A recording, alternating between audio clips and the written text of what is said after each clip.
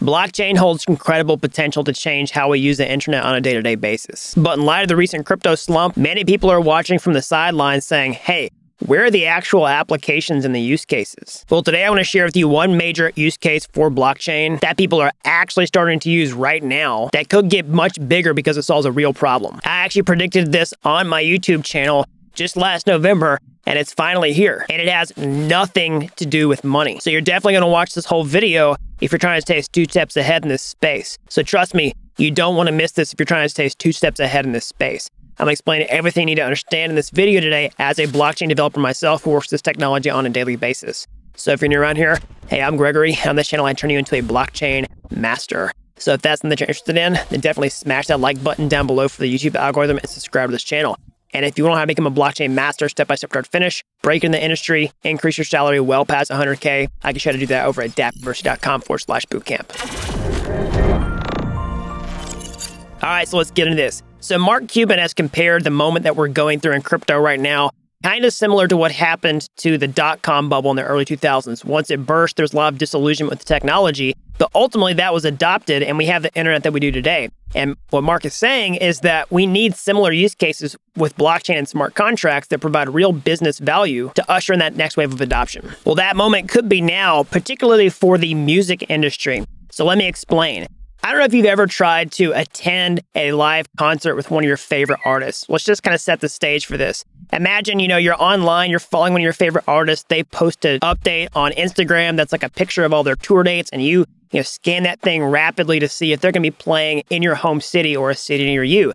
And you find out that they are. And with eager anticipation, you see that the tickets are going to go on sale at a certain date. And you mark your calendar for it. You show up on your computer, an hour before, and you're just refreshing the page every single second, hoping that they might open the ticket sales early. But then when they do it right on time, you have a problem. You can't actually connect to the website. It starts getting slow, or as soon as you're able to refresh the page, all the tickets are completely gone and you get locked out of the sale entirely. Okay, you've been waiting on this for weeks, maybe even months, and then you find that you have to go purchase these tickets on a secondary market like StubHub, and now they're like 3, 4, 5, maybe even 10 times the price of what they were whenever you try to buy them originally when they were announced. And you just feel totally dejected. Every bit of excitement was completely killed. And at this point, you're not even sure that you want to even go anymore. You may be priced out entirely. If you've ever personally experienced this, you know how incredibly frustrating this is. And this was all over the news last fall when this exact same thing happened with Taylor Swift. Basically, she tried to sell her tickets through a pre-sale through their verified fan program, and scalpers and bots completely wiped out all the inventory before true fans could actually get any tickets. And then, of course, they're left purchasing them on secondary markets for insane prices. So I actually made a video last November talking about how blockchains could fix this, particularly with NFTs or non-fungible tokens, and it looks like that prediction is coming true right now, with none other than the major player Ticketmaster themselves on the Ethereum blockchain. So Ticketmaster has just debuted NFT-gated ticket sales, on the Ethereum blockchain, starting with an artist, Avenged Sevenfold. And this has already happened, and it's been quite successful. So Ticketmaster announced today that Ethereum NFT token gating feature is live for artists, and it was developed in partnership with popular metal band Avenged Sevenfold, which has its own Death Bats NFT club, and has tested the token gating feature ahead of the full rollout. So this is the tip of the iceberg, and this could be widely available to many other artists, and we can see this getting much bigger in the future. So let's see how it works. So first, let's clearly define the problem. The problem is that true fans, actual human beings who have a relationship with the artist, want to purchase tickets from them at regular prices, and they can't. So why is this? Well, essentially, whenever you go buy tickets, whenever they're announced, it's really hard to prove that number one, you're actually human, and number two, that you're an actual fan of the artist. So you're not a bot, and you're not just a scalper who's going to buy the ticket and then go flip it for a profit on a secondary market, leaving actual fans who want to attend the concert out of a fair shot. And Taylor Swift tried this with their verified fan program, but that didn't seem to work very well. The problem that we're actually trying to solve for is really a Sybil attack, and one solution to this is using non-fungible tokens on the blockchain to prove that you are actually, number one, a human, and number two, you are a true fan of this artist. And so what happened with the Avenged Sevenfold crowd is essentially they had their own NFT collection. If you purchased this NFT without announcing ahead of time that they were going to use this to help people purchase tickets in the future, Like, you already held this, you were already a true fan, and then you were able to get early access to purchasing these tickets at fair prices. As you can see here on Twitter, the NFT was never meant to solve inflated prices for every ticket, but this user says that they're a Death Bats Club holder and was able to get 2 tickets at premium seating for $250, which included the $25 service fee, and these same 2 tickets would have cost close to $755 total, and that it actually worked. And so basically what happened is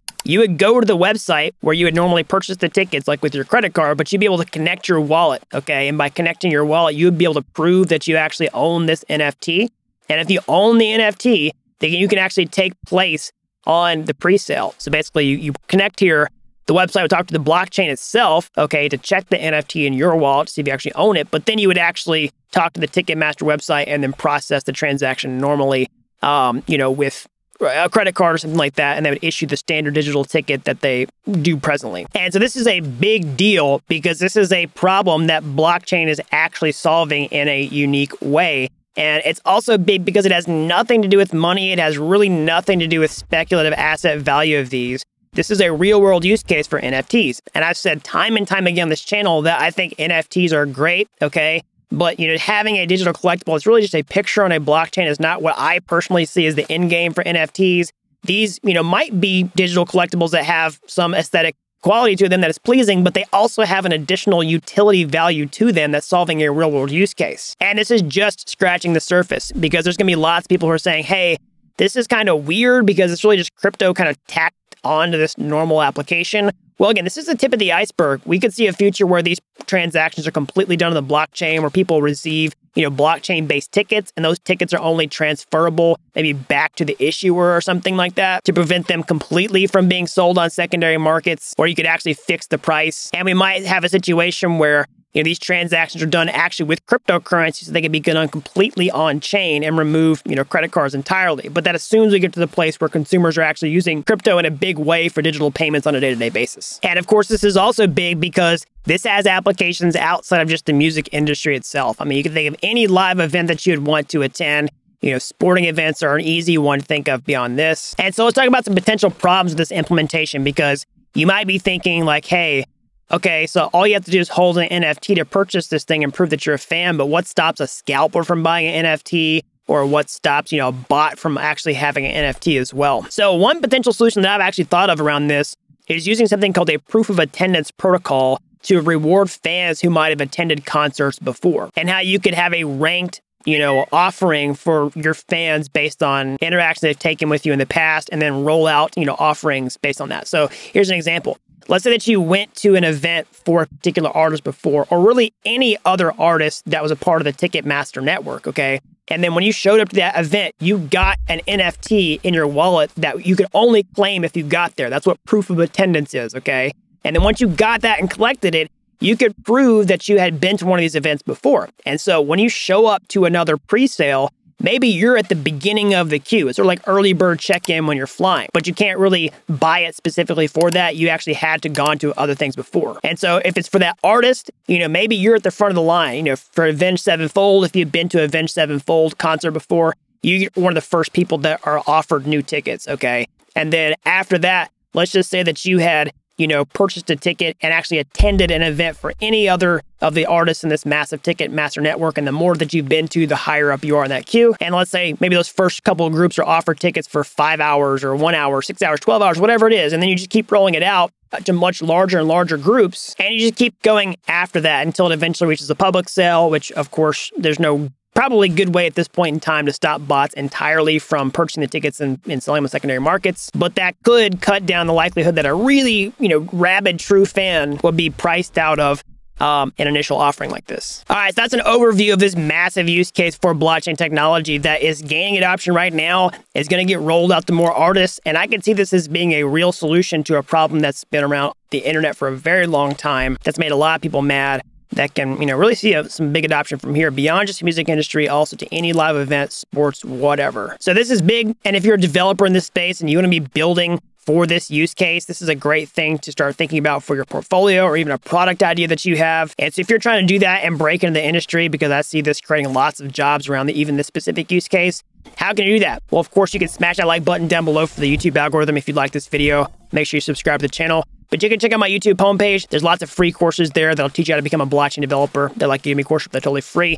And if you like those videos, you went to the next step, or hey, maybe you want to take a master's stroke entirely, I should have mastered blockchain step-by-step start to finish, break into the industry, increase your salary well past 100K over at dappuniversity.com/bootcamp. You have to be an expert to get started today. I've helped people with zero coding experience become real-world blockchain developers in a matter of months. So that's all I've got. Until next time, thanks for watching Dapp University.